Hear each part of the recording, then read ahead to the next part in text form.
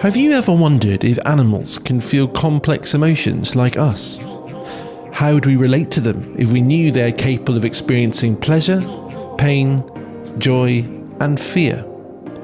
Do you think your relationship with them would change if we told you they can? In this episode, we look into the impact of biodiversity and habitat loss on animals and people as a result of climate change. We'll explore why hundreds of Amazon River dolphins are dying from rising temperatures and droughts. We'll also understand more about how animals are suffering in Brazil due to intense agribusiness, and we'll speak to a wildlife documentary maker who's seen the impact climate change is having on wildlife firsthand.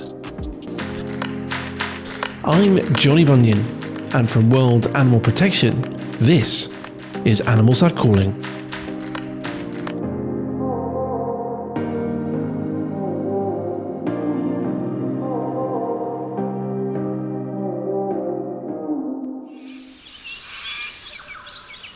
Habitat loss is the greatest threat to the world's biodiversity, and wild animals are experiencing a catastrophic decline in their natural habitats through human activity and climate change.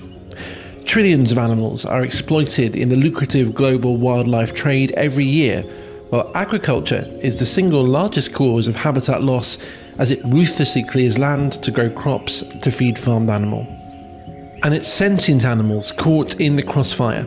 Beings who think, feel, have personalities and needs that are suffering routinely at human hands. I want to understand more about how the changes in our planet are having a direct effect on the animal kingdom. So I set up a call with Dr. Roberto Vietto. He's a veterinarian and works as a global animal welfare advisor for World Animal Protection. He's been a witness of Brazil fires firsthand and has been there in the Pantanal and other areas, seeing how wild animals are victims of these fires. He joined me down the line from Costa Rica in the Pacific coast, and I began by asking him what does he think the impact of climate change and habitat loss has had on the sentient wild animals. Sure, well, I think that we all have witnessed the impact of climate change, especially in 2023. We have seen really extreme weather events, droughts, floods. You can see the Amazon getting so dry, and we as humans can live or experiment what those changes or that the impact that climate change is having in our daily lives. And it's the same for animals. Animals are enduring extreme conditions.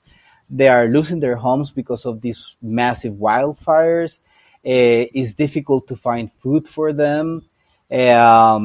And just to put it more into context, for example, when a wildfire happens, animals try to escape. Some animals are not fast enough to escape from those wildfires, so they can get burned. And it's that direct impact that the climate change is having on wild animals is causing a lot of suffering and is a big threat for their conservation.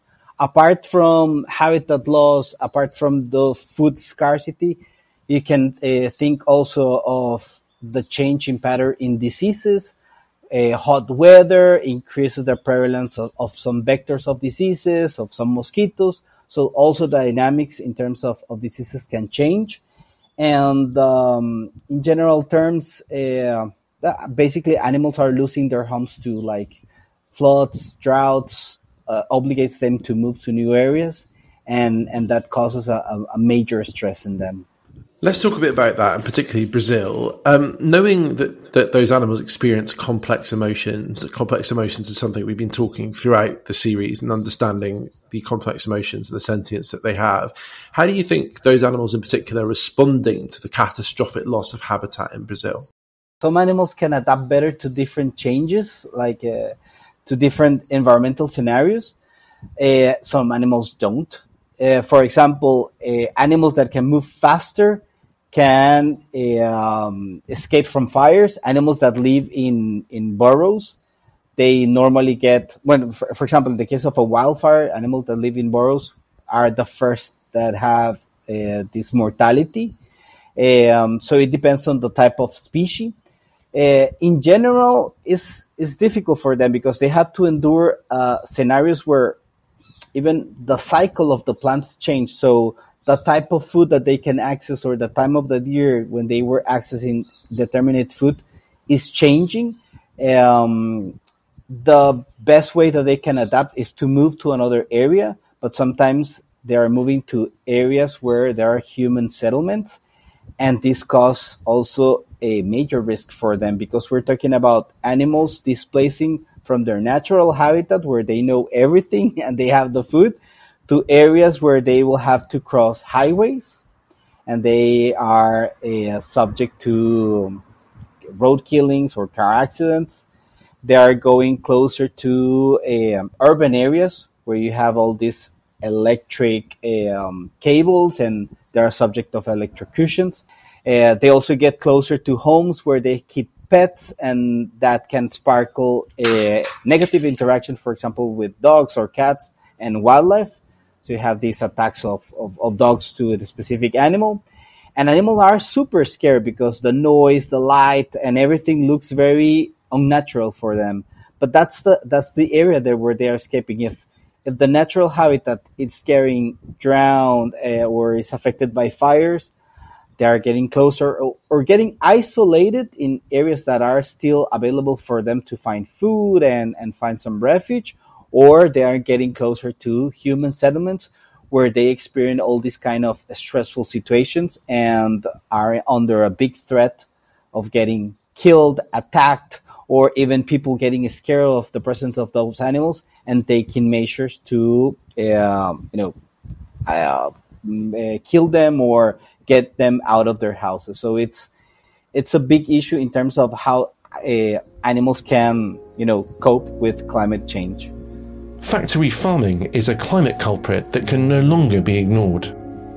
Agribusiness defines agriculture that's been conducted strictly for commercial principles. I'm interested to understand how agribusiness and factory farming is playing a part in the harming of both wild and farmed animals, and I asked Dr. Roberto to explain more. When we're talking about agribusiness, they have a very important role in terms of climate change because, for example, when you talk about factory farming, which is this industrial large scale of producing meat, we cannot forget about all the sources that are needed to keep an operation like that functioning.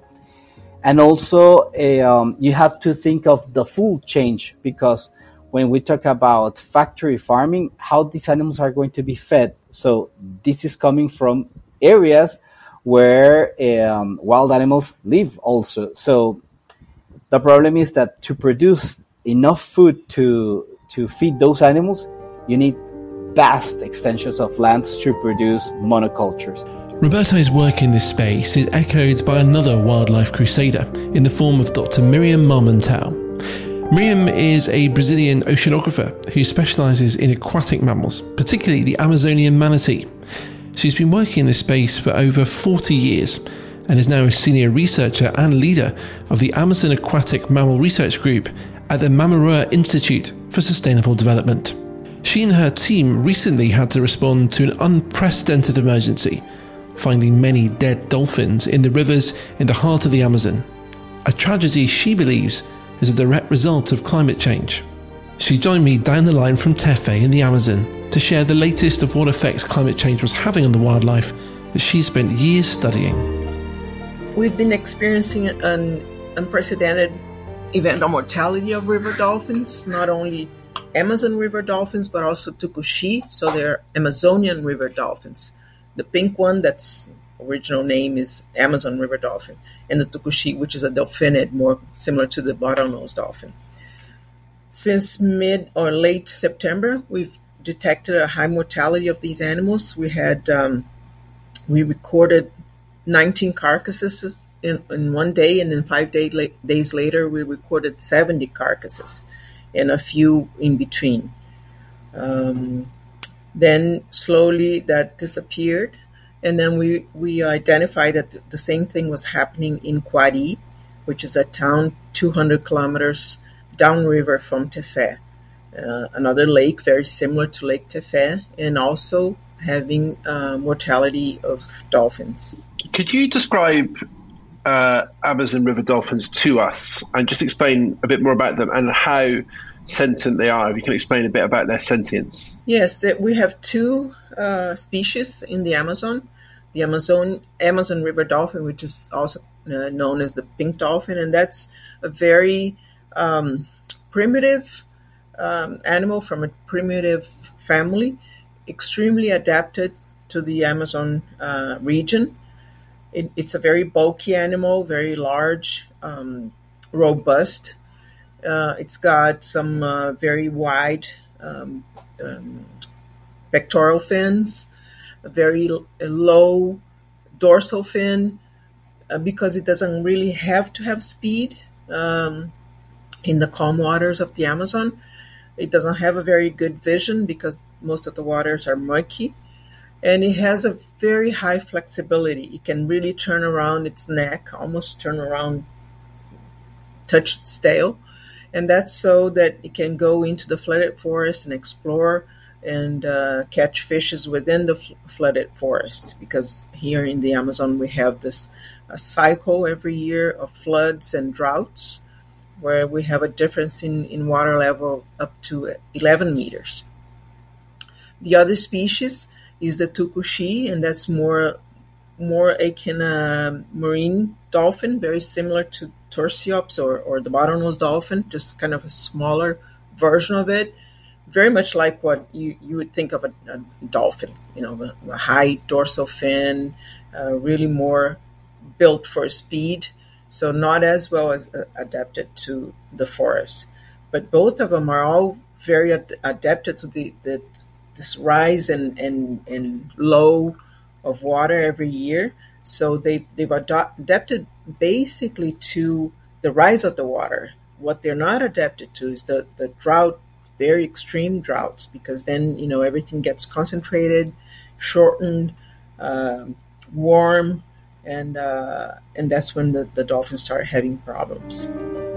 I can tell from Miriam's face that this level of devastation was on a scale that she'd not seen before. I wanted to know how certain she was that these deaths were as a result of climate change. We still haven't had the final decision or final results to say, what the cause was of the high mortality, but I'm sure it's very, very much linked to climate change and the high temperatures that we experienced this year. At the day when most of the animals died, we had 40 degrees centigrades in the water. There was heavy smoke around from fires around the area. Humidity was very low. We usually have 90%, and in those days we had 50%. And air quality in general was very bad. So I think all this combination of environmental, physical, and chemical factors have affected the animals very heavily, but mainly the shallow water and the very warm temperatures. There might be some other factor that we're still analyzing, like a biotoxin, some contaminants, but everything that we've done kind of doesn't point at any other factor other than the heat. Just on that, obviously, so there's lots of different factors you mentioned, but presumably the fact that these extreme weather events are happening more regularly, that is the regularity and the fact that there's such a disruption, is that also presumably a factor? Yes, we've been experiencing some extreme droughts and floods over the years. I've been here in the Amazon for 30 years and I've seen it before, but never at this level and never so close. We can see it now every 5 years or so. So they're more intense and more frequent in the past few years. And the predictions are that this is going to be increased over the next decades. So the scenery for the situation here in the Amazon is really not very good for dolphins, but not only dolphins, for the whole biodiversity, including man. Miriam and her team had to drop everything to respond to this emergency. I was interested to understand exactly what happened. A couple of weeks before the event, we and my team and I were in the Amanã Sustainable Development Reserve. This is one of the two reserves that Mamirawa Institute works in. And our group works specifically with aquatic mammals, river dolphins, otters, and manatees.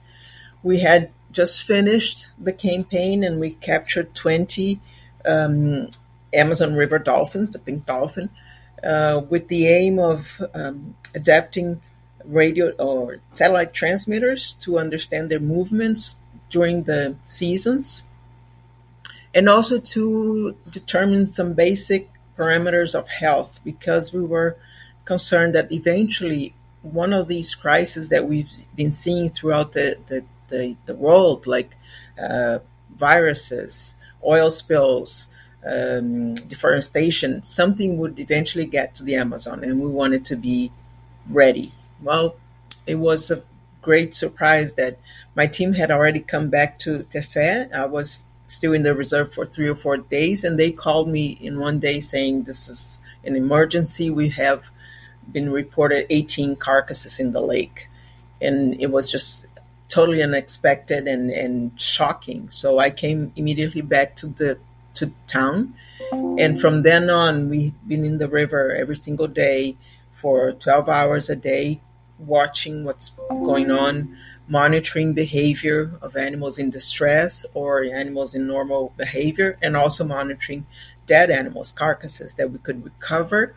And we set up a tent out there in the lake to necropsy every single carcass that we had opportunity to put our hands on, do a full necropsy, collect a number of samples. Maybe for fresh animals, we collected about 100 samples each, to send to different specialists down south to analyze histopathology, potential infectious diseases, contaminant analysis, mercury, a number of different studies that we tried to understand, biotoxin, to see if we could understand really what happened to these animals and what was causing it. We also had a team working with environmental monitoring. That was temperature, humidity, depth, also to make this big picture of what was going on.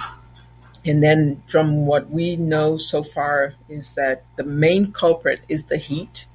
There might be something else associated, but basically it would be the heat that caused all this mortality.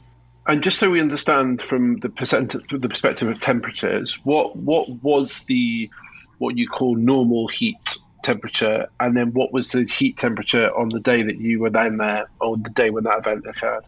Temperatures in the lake range normally between 27 and 32. That would be the maximum. And we recorded 37, 39, and up to 40 degrees centigrades in the lake, especially that day when we found all the 70 carcasses. We also recorded very high range of temperature, spanning 10 degrees a day. So that's, it's hard enough to be immersed in a 40 degrees centigrade water, but also every single day getting stressed by this range of 10 degrees from 27 to 37 and then down towards 20s and then going up to the 30s. So that must have been very stressful to the bodies of these animals. Miriam has spent her professional life studying and caring for the welfare of these species in the Amazon, and despite the increased horrors that her and her team face every day, I wanted to understand why the rest of the world should pay attention to what's happening in the Amazon, and what the importance of sharing her story was trying to achieve. I think what happened to dolphins and humans as well in the Amazon is important to everybody, matters to everybody, because it's not isolated. We are not just, the Amazon. We are part of the world. And what's happening here is happening somewhere else as well. We have fires everywhere. We have floods in the south of Brazil. Everything is changing because of climate change and ultimately because of us, because we are causing these changes. So I think it's important that we all be aware of it. be on alert and try to step back and change our behavior and our attitudes. It's not going to be quick, it's not going to be easy, fast, but if we don't change things right now, then there's not going to be any future for animals or for us. And on that, finally, what do you think that people listening to this can do? I mean, obviously they will be hopefully inspired to do something, but what can they do to help? Follow some instructions like the scientists and meteorologists and people that study these events have mentioned. We have to reduce our fingerprint on the planet. We have to try to reduce use of fossil fuels. There's a number of different smaller things that we could do on our own, but it has to be something, a wave throughout the world. The whole humanity has to do that, those little things, and then together maybe we can reduce these effects. It's not something that one person or one community or one country could fix. It has to be something global, and I think there's several indications and several orientations that have been given to the population. It's just that people don't seem, I think, to understand. And it's, to me, I mean, I never doubted climate change, but seeing what happened here is just, no one can deny it. We've been feeling, the human population has been feeling how every single year is getting hotter, warmer, the seasons, but seeing what we saw at this time was just so shocking. There's no way we can deny it anymore. Let's turn our attention to television. Most of our exposure to wild animals is in the form of wildlife documentaries. We can travel many thousands of miles to far-flung corners of the earth and witness the beauty and struggles of endangered species from the comfort of our own sofa. I wanted to understand how much the climate crisis was influencing documentary makers, and in particular, whether something so fundamental to us all can be communicated effectively through the form of entertainment. So I travelled to Bristol in the UK to meet Jonnie Hughes, a multi-award-winning producer-director who works at Silverback Films, a production company who's made hit shows such as Our Planet and David Attenborough, A Life on Our Planet. Studio Silverback, launched in 2020, is a new production arm of Silverback on a mission to use the power of filmmaking and storytelling to reveal the urgent truth of our changing planet to a global audience. I began by asking Jonnie how tricky it is to find the line between informing the audience of the impacts of climate change and keeping the programme entertaining. I mean, the narrative is changing over the years, and it's because we're learning more, really. We are in the business of entertainment, as you say, but what we're very consciously doing now is bringing in this deeper story. So Our Planet, which we made for Netflix, for example, famously did that. And everything we do now, it's difficult not to bring in the realities of now. I mean, you can show timeless nature, if you like, in natural history series, and we have done that. And I think there's a real value to doing that, because I think it does get people to fall in love with the natural world, which is really important. But just as important is showing contemporary nature, with the way nature is right now, which is that it's struggling, and we need to be conscious of that too. So just bringing that to people's screens is informing. To your point about, is it tough? I think it's getting easier, actually, because it's more commonly understood, I think. And I also think you have to take a tack of, we shouldn't be feeling guilty necessarily. Guilt is no good. I think what we should be doing is registering our responsibility and then making a change of course. So when you're talking to a mass audience, it's really important. I mean, you are responsible to them in a sense, and you can't just paint a picture of doom and gloom and say it's your fault. That's no good. We need to, bring people in and let them understand our shared problem, and also that there are loads of solutions. I mean, nature recovers magnificently when we let it faster than you can imagine.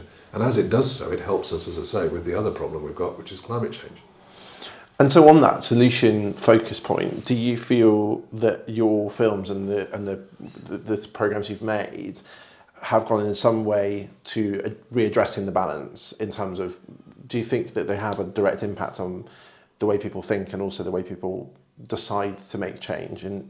Because that's one of the important things about this series as well, is that we want there to be an understanding that it's not all doom and gloom, and actually each one of us, even though they do something small, what multiplied can make a big difference. Huge, yeah, huge. What are those things from your perspective? Oh, right. Well, yeah, I mean, I think we do have an impact. In fact, we've actually got the data to prove that. So our planet, there was a great study, a sort of before and after study, and it showed measurable difference in people's attitudes. They not only they felt that they needed to do something, they also felt they could do something, which is incredibly important. They also, and we should recognise this strongly, it's not all down to individuals at home to make the changes. You ought to make changes. But also we need to demand those changes of the people that run the businesses that we buy from, and the politicians that we elect. And if you give business leaders and politicians the demand or the capacity to make change, they will. I've had politicians say to me, we need you to do your job as media people, to tell the story for me to get away with the changes that we need to have. And that's true. There needs to be an environment where everyone has a basic understanding and will for change to happen before it's enabled. And so mass media has a big role to play in that. But also that must be quite exciting for you at this point, 25 years into doing a job you love, to feel that actually now more than ever, there's a responsibility on your shoulders to a certain extent to keep telling these stories in order to try and help. I mean, what a legacy, right? Yeah, it's not just mine, of course, it's everyone's. And of course. I think I'm involved with the Earthshot Prize as well. And you couldn't find a better embodiment of the energy and optimism that you need to broadcast and show to the world in order to energize people.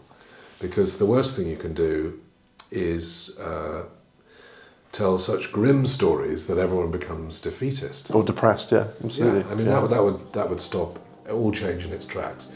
So there are plenty of reasons to be cheerful, and it's good to point to them. At the same time, it gives you license, if you do that actually, it gives you license to talk about the realities of where we're at, which is worse than most people think. This episode has shone a light on the terrifyingly detrimental effects climate change is having on our animals and their habitats. The work that Dr. Roberto and Dr. Miriam are doing is vital in us understanding more about how climate change will continue to have that impact, and how the learnings of their research can help make a meaningful change. And change is happening. With Jonnie's work in showing millions of people the realities of the struggle that animals face in his documentaries, the national conversation has never been more coherent in the want and need to make a difference. Next time, in our final episode of the series, we take a deep dive into the ocean and hear from a unique sea creature crusader who gives us the most amazing insight into sentience she's seen firsthand, and we hear her take on what we can all do to help. Animals Are Calling is a podcast from World Animal Protection. We're on a mission to change the way the world works, to end animal cruelty and suffering forever. My thanks to Dr. Robert Vietto, Dr. Miriam Marmontel and Jonnie Hughes at Silverback Films for their fascinating insight and stories. This episode was written and mixed by me, Johnny Bunyan at Pardon Our French Productions. The editorial producers are Emmy Kondo and Nicola Perez. The executive producer is Georgie Bradbury. Thank you so much for listening.